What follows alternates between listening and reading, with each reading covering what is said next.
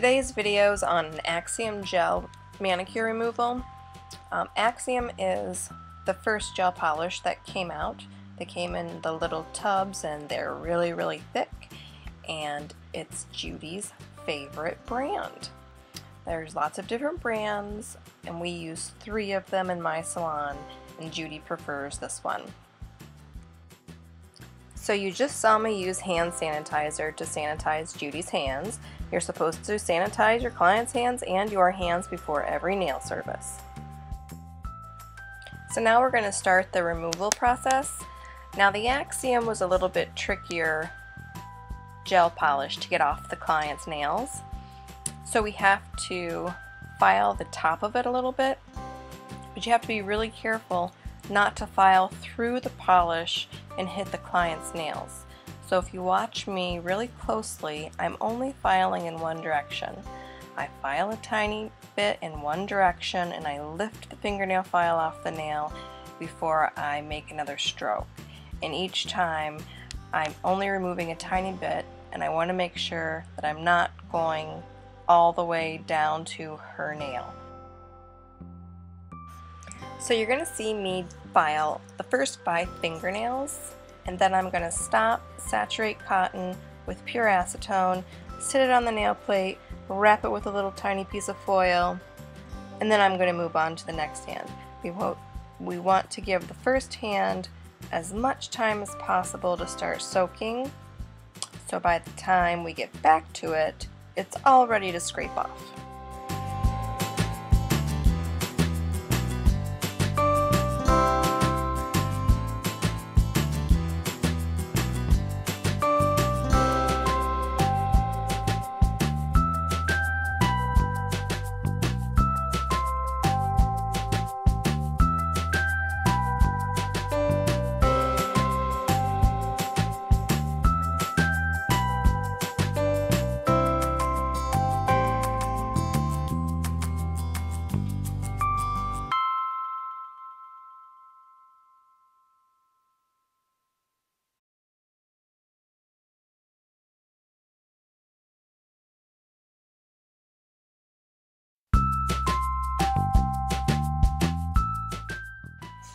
So now we've got the first hand wrapped, we're going to move on to the second hand, and in addition to filing the tops of the nails to break up the polish so the acetone can soak down into the gel and break it up so it can get scraped off really easily, we're going to shorten the nails with the fingernail polish on.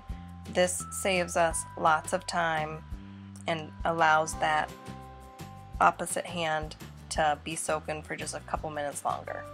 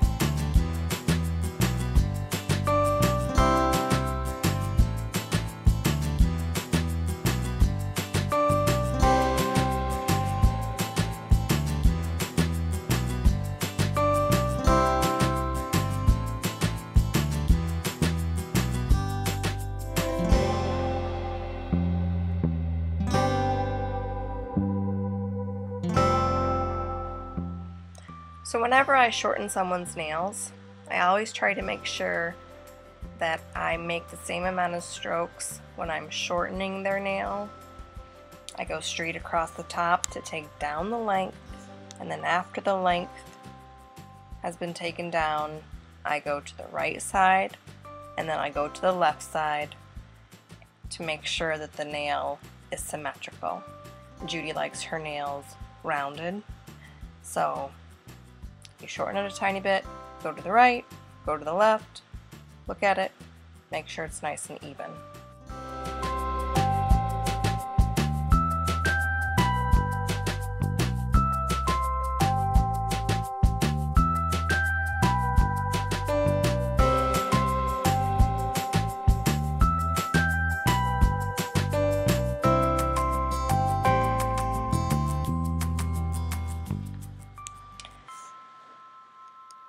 So you can see how easy the back part of the nail comes off. It's been soaking for long enough, pops right off the nail plate. The tip of the nail is always the pain in the butt. I don't know why, for some reason it just is with this type of gel. That's why when I file the nail, I always try to make sure that that top polish coat is filed thin enough that the acetone can break through it.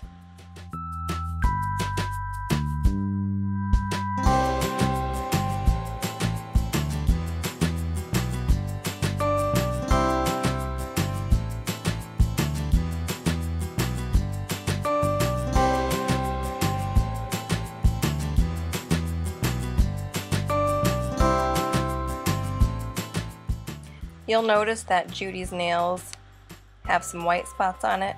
That's just some dehydration from the acetone.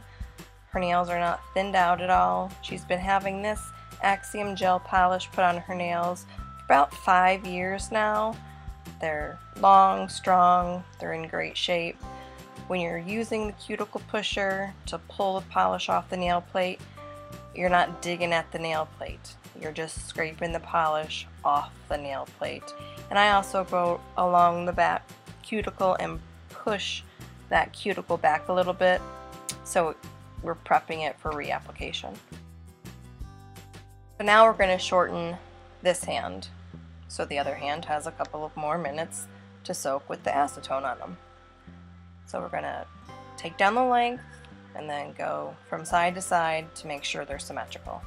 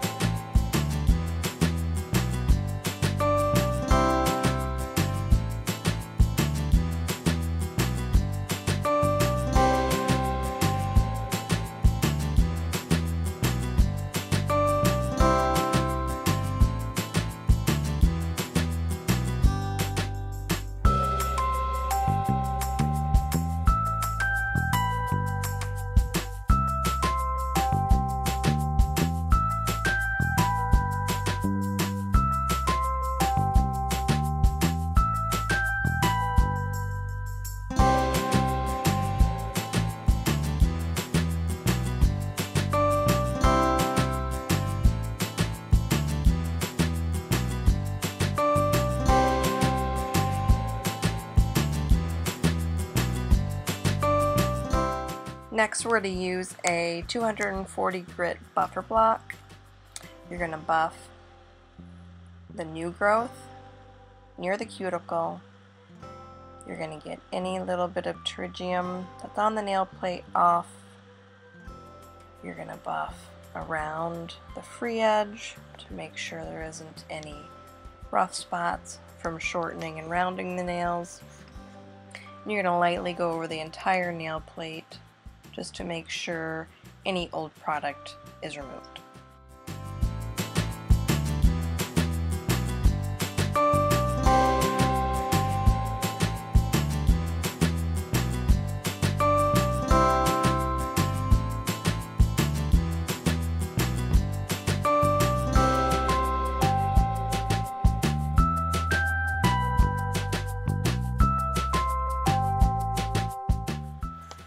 I'm just drying the barbicide off of my nippers. They just came out of my wet sanitizer because I don't want to get the nail plate wet.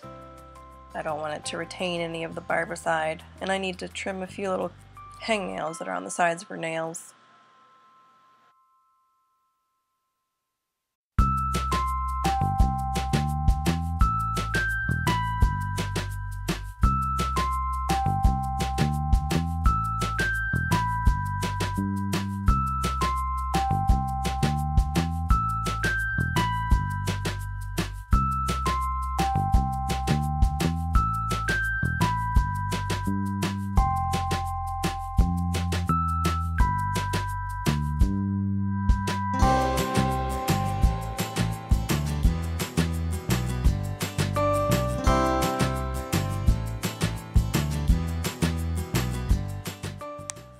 You'll see on this nail I'm going around the cuticle area really carefully because she does have a little bit of visible skin adhered to the base of the nail right at the cuticle, and I'm very, very lightly just glancing over it to file it off the nail plate, because if you leave any of that skin on the nail plate, the gel is going to adhere to the skin and not to the nail, and their nails are going to lift right off.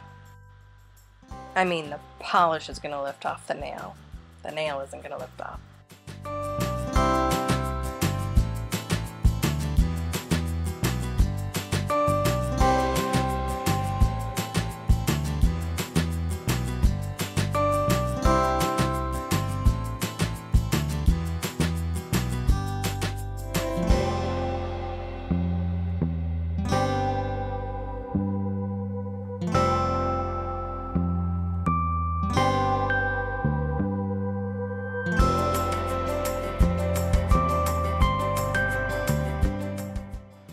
So Judy had a crack in her nail about a month ago, and we put a small patch of acrylic on it, and it survived the last soak off, and finally this soak off the nail has grown out enough where I shortened the crack off, and I'm feeling, because it's rough, and I'm just taking my file. I'm using a 180 grit file and just lightly filing down that last little bit of acrylic that's left on the nail plate till it's nice and smooth.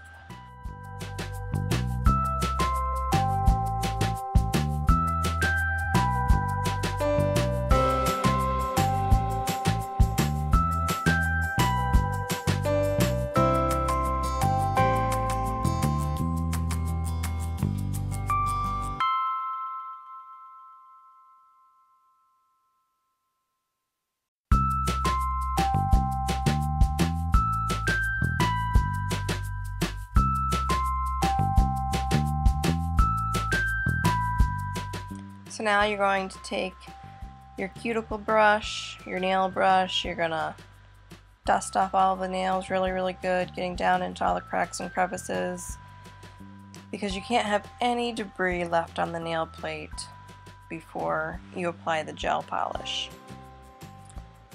After we get off all of the dust, I'm going to take a lint-free wipe, which, by the way, really are not lint-free, because you will still find occasionally stuff stuck to the nail if there's any snags anyplace.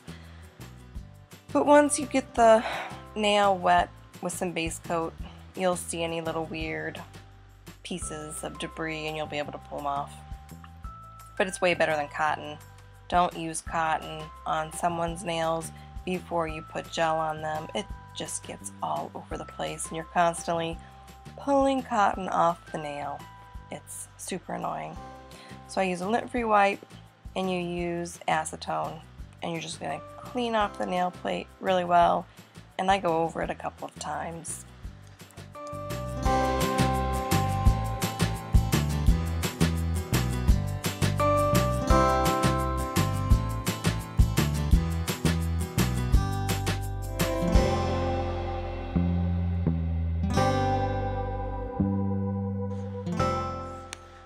Okay, so you're going to watch me applying this base coat on Judy's left hand, and you're going to think, what in the world is she doing?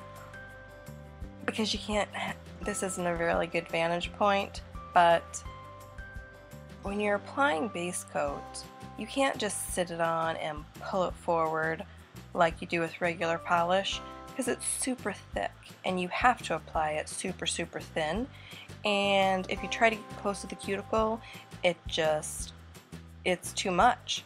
So I go in like little teeny tiny circles to get it as close to the nail wall as I possibly can without touching the skin. And then you'll see me like scooting the brush a little bit and pulling it forward, but I'm literally like, it's just transfer from the brush to the nail plate. There is no width in between the bristles and the nail plate. You're letting the brush with the product touch the nail, and then you're pulling it right back off. So you do not want any kind of thickness of that base coat on the nail. It's super thin.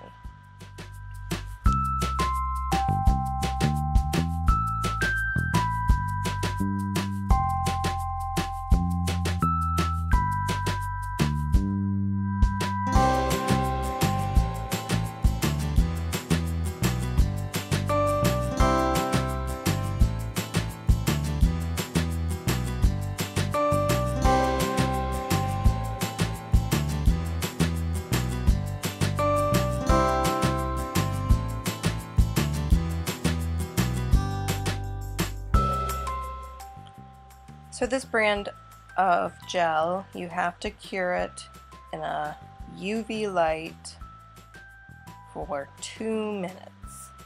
So while that hand is curing, you're going to start on the application of the base coat on the opposite hand.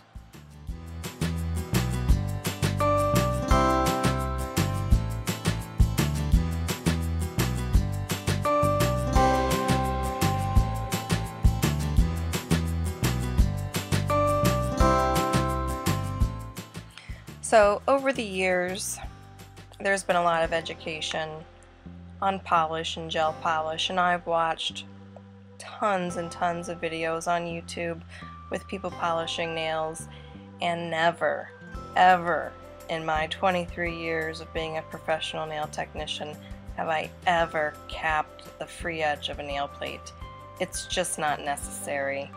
And when I've had people insist that I do it, they're polished chips immediately. And I'll tell you the reason why I believe that happens is because the width of a nail, it's non-existent. It's like a millimeter thick. There's nothing to hold on to it.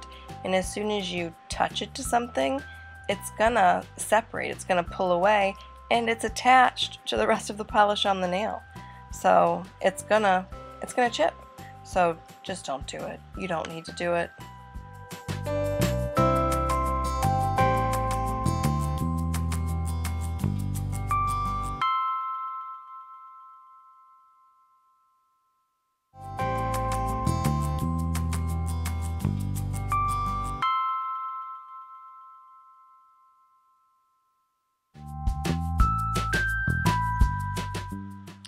So you'll notice when I'm applying the color for this gel, I'm going to be doing the same application process as I did for the base coat.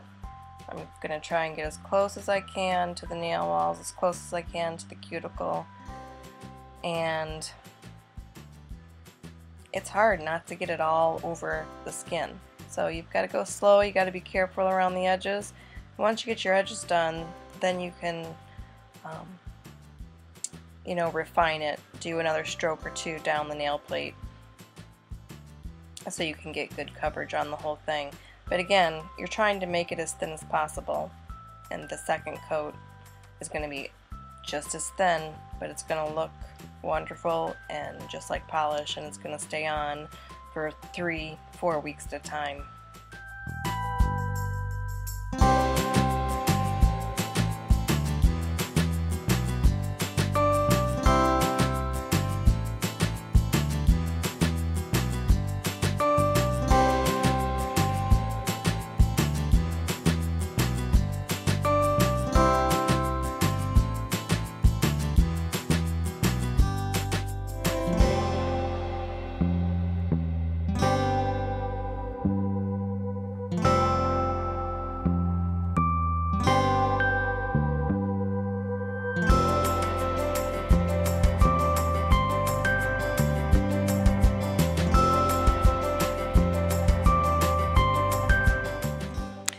So here you're going to notice that I'm using my thumb to pull the skin away from the nail wall so I can get closer in there.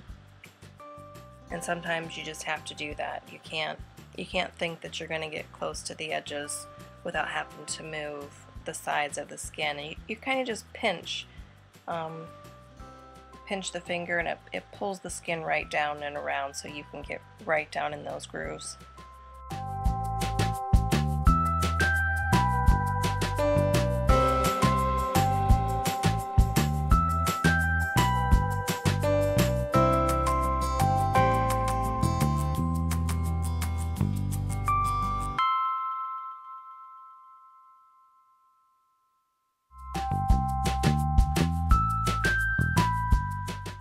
Okay, so this is a crazy phenomenon that happens so many times a day. I have no idea why, but I want you to watch Judy's knuckle on her index finger.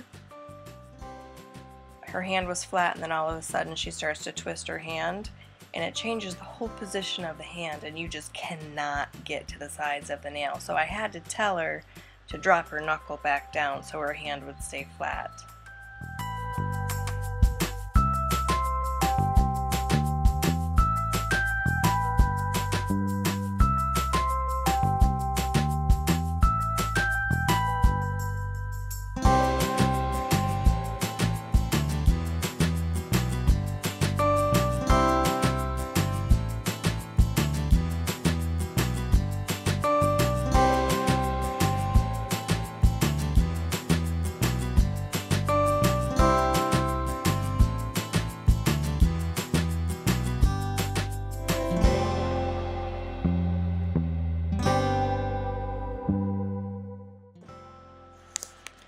So something that I haven't talked about yet is how I balance my pinky finger on the middle finger of my opposite hand.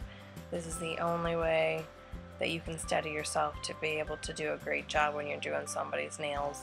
There is no way you can possibly hover over somebody's hand holding a polish brush and stay steady and even pressure and all of that. So practice holding the finger and resting your pinky finger of your applicating hand on the middle finger like you see here in these frames.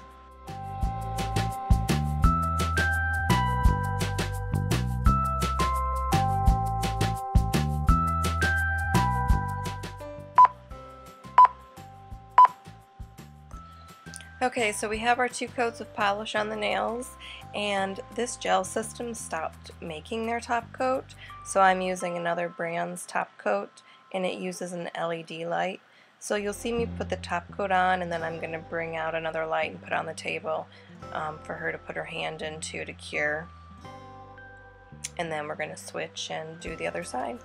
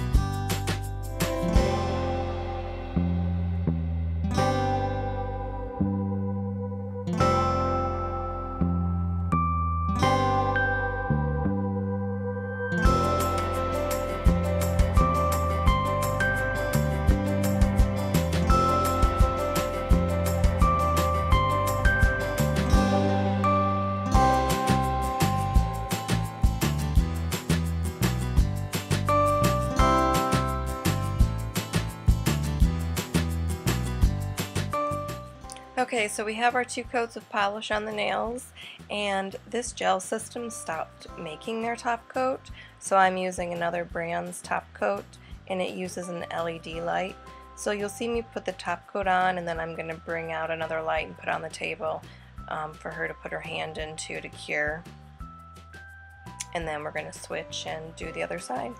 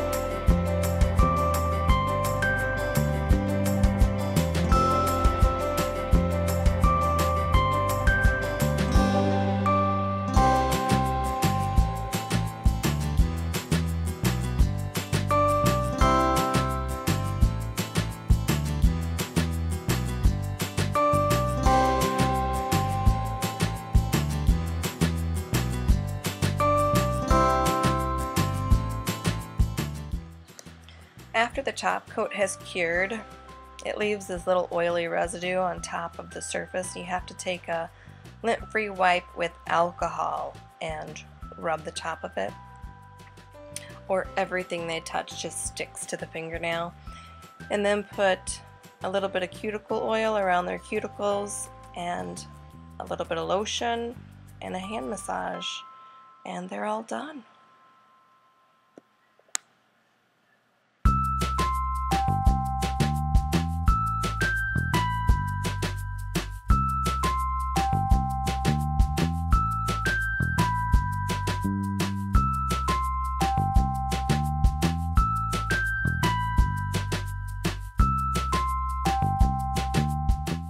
Thanks for watching today. Don't forget to hit that thumbs up button, and please subscribe to my channel so you can be notified for the next video I upload. Have a great night.